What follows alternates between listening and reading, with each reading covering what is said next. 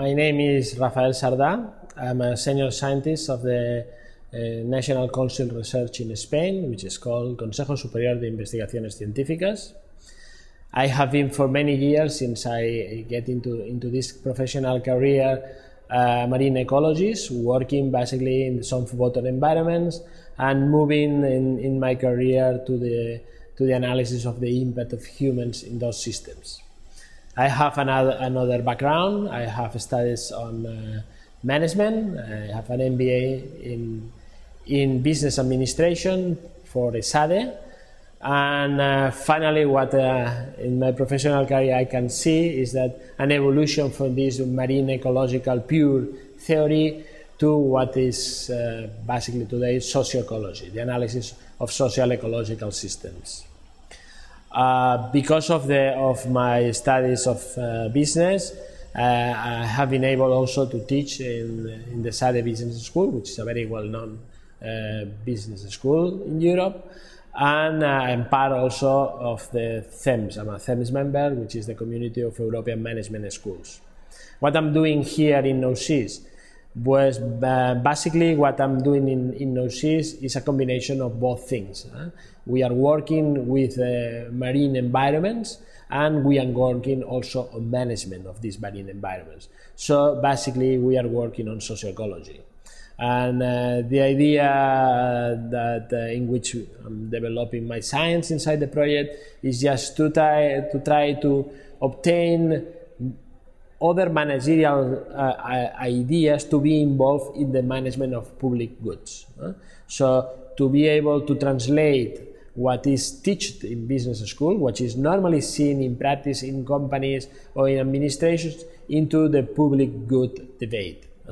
And that's why, in this way, we are just putting forward the ecosystem-based management system.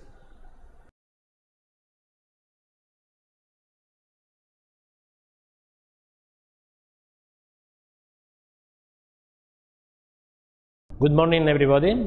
I'm going to present a work we have been doing for the European Framework Program FP7 KnowSeas. KnowSeas, Knowledge-Based Sustainable Management for Europe's Seas, is a research project funded for the European Community and is delivered in several work packages. One of these work packages is about tools to be able to implement the knowledge provided by the project, and we are in charge of this work package. What I'm going to present today to you is an idea to implement these tools through a standard, much more manageable tool, which is, or we call it, the ecosystem-based management system. KnowSeas, in a general topic, wants to provide knowledge science to be able to introduce in the European policy, in a much more managerial approach, the ecosystem approach. The ecosystem approach is a series of principles basically today, and sometimes results difficult to apply these ideas inside a managerial framework. Our work package is trying to produce kind of tools to implement this ecosystem approach inside the management practice for European regional seas. Basically, the new European environmental policy for the seas and for the oceans has two main components: the coastal areas and the open sea, and basically are regulated today by two new introduced directives: the Water Framework Directive, basically for the coastal area, and the Marine Strategy Framework Directive, basically for the entire seas, but much more focused on European economic zones and offshore areas. In both cases, they have some recommendations, like the Integrated Coastal Zone recommendation, or like the Maritime Green Paper, just to provide ideas of how to sustain our activities related with those environments. What this policy has in mind is to be able to make a sustainable use of the ecosystem goods and services provided by those environments, as well as to maintain the integrities of these natural ecosystems. And at the same time, as a second objective of the new European policy regulation, is the idea to introduce this ecosystem approach. Basically, what we work with is the idea to implement what you are going to see in a clear space can be worked as a social ecological system. So we are going to delimit a zone to do management, and then this zone will be considered as a social ecological system in which social systems and natural systems interact. Social systems, man-made systems, activities, our activities in the coast or in the oceans, pressures, impact on the natural systems, which are formed basically by goods and by several structures that produce some functions. And we are taking from these functions and from this structure some goods and some services to be used by the natural system. This is the social ecological entity in which our managerial approach is going to focus. So that will be the first step to delimit this particular zone, in each case in which we are going to apply all the tools you are going to see after. The ecosystem approach has different meanings, and here in the slide you can see which is the definition that from the ones we have in the literature, the entire project has been able to introduce as the best definition for the project, which is an integrated resource planning and management approach that recognizes the connection between land, air and water and all living things, including people, their activities and institutions. This definition is basically what the social ecological system framework wants to put on that. Following the ecosystem approach, it has been considered what we call it the ecosystem-based management, the managerial way in which the ecosystem approach is introduced in the legislation. The ecosystem-based management, even if this application of ecosystem approach to management has a very muddy definition, I would say, because it cannot be distinguished very clearly with the principles of the ecosystem approach itself. Nevertheless, in the recent decades, there have been some interest for people to introduce which will be the basic things on the ecosystem-based management to apply to management, and here you have some of them who have been put in a recent paper. Developing an ecosystem-based vision and plan, so develop a vision for the management, incorporating the ecosystem science and information into management decisions, so apply science to be able to do a much adaptive management, creating accountability and adaptive management for executing the ecosystem plan, so marine spatial planning and plans following the two previous ideas is basic for the ecosystem-based management, addressing cumulative ecosystem impacts within and across management sectors. This implies the idea that to be able to integrate the management, to be able to put all these sectorial activities much more together, and making trade-offs among competing and other conflicting oceans. There is a lot of uses in the oceans, in the coast, so we are able to do trade-offs with these activities to see which are the more sustainable ones. How to bring the ecosystem approach into practice? This is basically the idea of work packages, which is basically tools for the implementation of the ecosystem approach. And the idea is going to be, the idea I'm going to present to you, which is the novelty of this approach, is just to introduce something that is a step further on the ecosystem-based management, which we call ecosystem-based management system, which it tries to standardize a way to do this kind of managerial frameworks for the different social ecological systems in which you can apply these things. So in order to be able to do that, what we are bringing is basically a combination of what is a very well standard format, very well known environmental management system, which is applicable to many organizations today, to many institutions, companies, private, public sectors, which is based in this kind of managerial loop, clear managerial loop from Deming, of planning, doing, revising and auditing, and this cycle means also the possibility to work in a process, in a continuous process of a continuous improvement. So we want to use this particular framework, managerial framework, together, to combine this together with the ecosystem approach principles to move in what we are going to call it, and we will explain later on, is the ecosystem-based management system. The ecosystem-based management systems is then a combination of an environmental management system with the principles of the ecosystem approach. When we do that, it is clear that not everything into an environmental management system can work per se, because most of the things you are going to manage in the marine environment, in the marine domain, are basically public goods. And when you work with public goods, other things are important to consider. So the first thing we need to analyze is how to pass from the mission statement of the EMS, basically reduce the impact of the organizations and institutions on their own activities, to the EMS, which is basically to be able to translate the activities we are doing in a way that we don't compromise what is going to be called the good environmental status. And the good environmental status is per se the final vision of the European Marine Environmental Policy.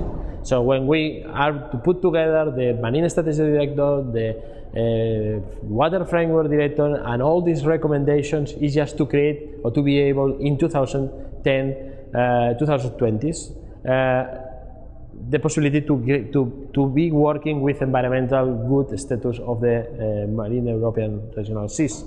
What is in the slide is just a translation, which basically is different in the way we are going to plan things, a translation of the several clauses that you can work with in an environmental management system, but applicable to what we are going to develop with this environmental based management system. There are some prerequisites that needs to be taken into consideration when we are working with the environmental based management system, the EBMS. First, and I said before, we need to delimit precisely what is going to be the social ecological system under management.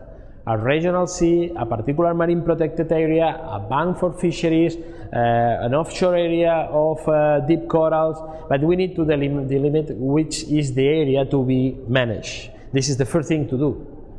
The second, and is really important because all these tools can only be applied if an effective governance structure is in place.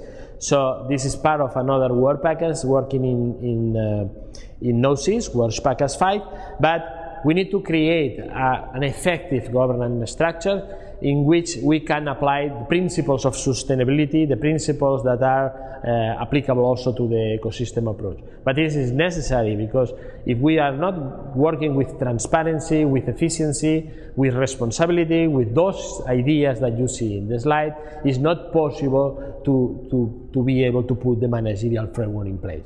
So this is also a very important prerequisite. A third prerequisite is to know the place. And as you will see, one of the first things we need to do is this ecosystem overview and assessment report, in which we are going to describe what are the structure of the system we are going to manage, but also which are the activities that the human is doing right now in this particular system. So this becomes another prerequisite of the system. Another one, which is really important in order to put the managerial scheme to work, is to know what we are going to do, but precisely which kind of vision, which kind of final objective we want to obtain with this managerial framework, which is the final vision, the vision that moves us through the management. And this vision, because of the European Marine Environmental Policy, it would be just the good environmental status.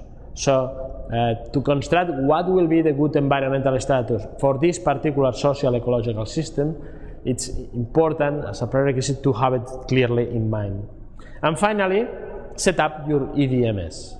If you have all these things done, you know what the status quo of our zone, and you know more or less, because sometimes it's difficult to construct at the very beginning, but we know what is the vision we want to reach or to maintain. If we are more or less, this vision is what is the status quo today, we can develop at least this path, in which we can base our mission statement, just the way for which we are going to walk until we get the vision. Okay, this is basically what is the EVMS. The EVMS works to fill up with a managerial scheme this path in which adaptive management is going to be applied. And basically what you have is cycles of management. You can set up which is the timing of these different cycles in which we are approaching the vision, and we can develop also we can improve this vision through time, and setting up this kind of scheme, this managerial scheme, which has three basic pillars. We work within one managerial pillar, this big triangle you can see in the picture. This managerial pillar is basically this EMS combined with the ecosystem approach principles. And then we work with two other pillars, which is an information pillar, which is going to be very, very important, and a participatory pillar in which we are going to base all the effective governance that needs to be incorporated for a correct working of this EVMS. So three pillars and a cycle that is repeated through time, with a reviewing of the vision sometimes it is needed, and with some activities that are going to be decided at the planning stage each time we move from one managerial cycle to the other. Timing depends of the managers of this particular social ecological area to move from one cycle to the other. In Work Packages, inside the ecosystem-based management system, we are working developing different tools. There is an enormous bunch of tools that today in the literature you can apply to work with the ecosystem approach. Basically, in the idea of our system, we need to set up three tools that are really, really important to be able to incorporate all these managerial pillars that you saw before. And we are working right now to construct a decision-making tool, which will be used basically at the planning stage, an information factory tool, which we call it the KnowSeas tool, which is the information factory that provides all the knowledge, the indicators, GIS tools to set up, base your decisions, and a participatory tool, capacity building tool, which is going to be called ESCA tool. So we will describe now in a brief manner what are those tools. The way in which we approach the DEMA tool, this decision-making tool, is based on another managerial framework, which is the risk analysis. Through risk analysis, what we are going to set up is what in EMS is called environmental significant aspects. Here we need to be able to know or to understand what will be our main objectives to move in this vision, what are most important to get at the very beginning, to get during this process.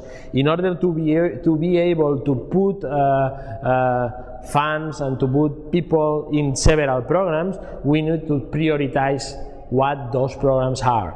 And this risk analysis is giving to us the possibility to set up, to identify first what are the programs that are needed, and then to try to hierarchize, to try to prioritize what will be the programs that we need to add before. And as you know probably, risk analysis, it's another well-known framework that is used for many international organizations, and it is based in 4 particular steps: risk identification, risk assessment, risk management, which is where decisions are taken, and throughout all these 3 schemes we need to communicate the risk we are analyzing. So what we try to do right now is to in the tool to set up a way to identify which are the risks, and this identification of risk will depend on the probability you have to something happen, what we call it, the probability you have that an event came into the area, or even the probabilities that you are maintaining your states, and those states are far from the vision you want to get. So it works with this idea of risk on probability and seriousness and gravity of that these states or these events are far for the vision we want to develop. So we work with this kind of matrix for each one of the identified events or aspects that we should consider during the analysis approach. Then, of course, each one of these events or each one of these aspects going through different effects. It can produce different effects on the social environment, on the natural environment, on the legislation, on the way internal management is doing. So we will be able to analyze for all different effects following the same matrix what will be the consequence for this particular aspect of this particular effect. So finally, what we want to create is a table in which all these aspects to be considered and evaluated through all these effects, and then we get into, well, here we are employed the semaphore approach, just to qualify more or less what will be the most important aspects that we need to prioritize. This is the approach we have for the risk assessment phase. Once those aspects have been identified before, and finally, the risk management, the way in which we are going to put the resources to work with these aspects will depend on basically a cost-benefit social analysis. Works Packard 4 is also introducing some ways in which we can measure what, for following this initial prioritization, how we can work with this initial prioritization, or because policy, because social problems, because conflicts, whatever, we need to change a little bit the prioritization just to put the correct programs in place. So the idea basically of the risk analysis is to end up as a decision-making tool with a final list of the programs that are going to be run during this first cycle of the EDMS. So after being defined precisely what will be the program, we will create these programs, we will go from the doing phase, then we will review by auditing how these things have been done, if we have some problems developing these programs, and finally we will close the loop by a revision of the entire system to move into the next cycle and to do another risk analysis in 3-5 years, depending of the management and what is the timing they want to assess. So this is basically the idea of the DEMA tool. And DEMA tool has also two implications which are important at the very beginning, and that needs to be also well known. The DEMA tool should know very well what are the problems that internally can have the managerial setup put in place to develop this analysis. So sometimes the risk is inside the managerial framework if you have not been able to create an effective governance structure. So this is something that needs to be considered at the very beginning. And secondly, at the very beginning also in this socio-ecological system under management, one of the programs that needs to be considered, because we will need to develop programs, is to do a marine spatial planning. So a marine spatial planning will come as one of the first programs we will need to develop, just also to set up what is the cartography and the activities that are going to be able to do opposite in this particular social ecological system. Okay, the second tool that we are working with to just creating right now is what we call it an information factory tool to help the decision making. Basically what we are considering here is a combination of indicators that in KnowSeas we are working with the framework of indicators of drivers, pressure, states, welfare response, and panel of indicators together with GIS layers, geographical information layers, and all this information provided with a web access tool. So this is the idea, to set up a kind of let's see, information, we call it factory, a kind of information providing for the managers or for the public in general, which should be accessed through the web, in order to take the best decisions based on the best knowledge. And also this is a way in which adaptive management, more scientific information we have, better decisions we can take, because this information rapidly goes through in a transparent manner through the managers and through the public.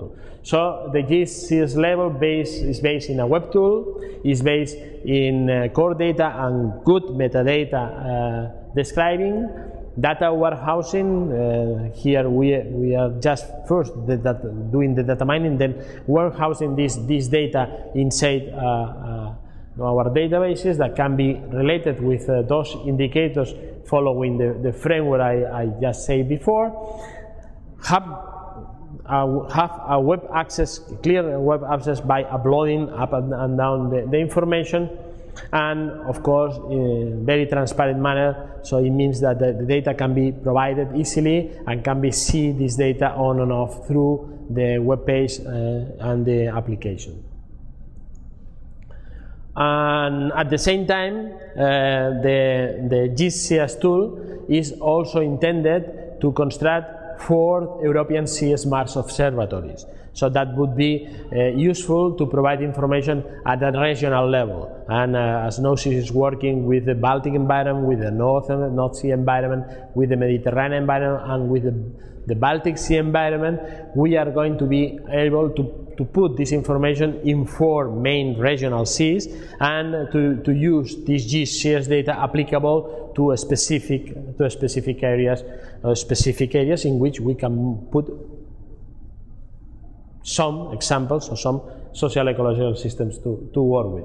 So from these regional seas, then we can set up different let's see, areas for management, like for example this marine protected area in the northeast of Catalonia, in which a very large protected area is set up, and this is considered our social ecological system to work with. And then EVMS and an effective correct governance structure need to develop here the way in which in this area we can proceed to obtain, to get or to maintain the good environmental status following the principles of the regulation. And finally, the third tool we are considering, and this lecture is a part of the tool, is a kind of enhancement capacity building tool for managers or for the public in general. So in this way, whatever environmental management system, and because of that, whatever ecosystem-based management system, needs to incorporate training mechanisms for the managers. One of the big problems that we have in many parts of Europe today is that the jargon application applicable to the legislation is difficult to be understood by the local managers. Sometimes ecosystem approach, adaptive management, integrated management are words that are not seen in practice. So because those words are and the frameworks that are represented by those words are needed to be understood correctly, we need to set up some training materials and some training exercises like as this one, just to teach in which way managers can get the flavor of the new European environmental legislation. So the ESCA tool works with materials produced during the KnowSeas, deliverables, case studies, reports, information, indicators, and how we can put this together for training mechanism, for training purposes, and also through the setup of these heritage lectures, in which some let's see, e-learning methods are incorporated into the capacity building mechanisms. So those three, ESCA, KnowSeas, and DEMA, are the basic tools of the system. the system wants to work with these tools inside a standard tool. There's a standard tool that has, as a mode of conclusion, several things that I consider that are important that people could understand. The EDMS is intended to be a standard tool to manage social ecological systems following what is in the legislation today.